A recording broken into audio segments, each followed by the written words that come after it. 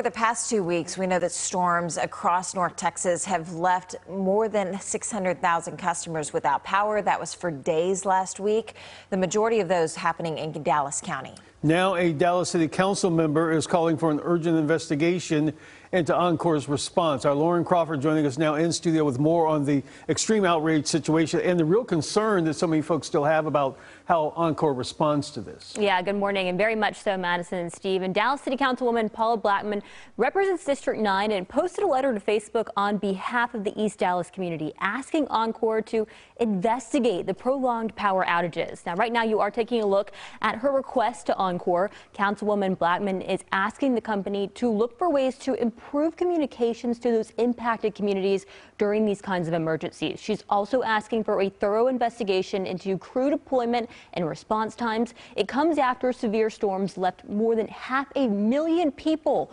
without power nearly 2 weeks ago. And as of earlier this week, nearly 4,000 customers were still without power across North Texas.